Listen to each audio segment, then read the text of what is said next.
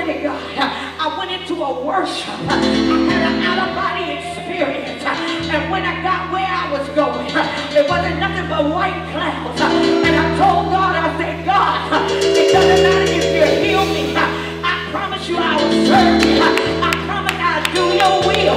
I'll go where you tell me to go. I'll say what you want me to say. I say, God, nevertheless, come on. Hallelujah.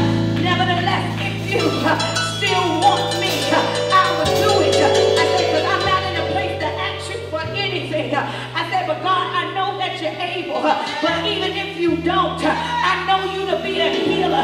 And just because I'm sick doesn't change who you are. And the problem with most people is you want to say God ain't a healer because you still sick. God said, I'm still a healer in spite of what you going through. Some people want to say God ain't a way maker because you still in the way. God is still a way maker whether you in the way or not.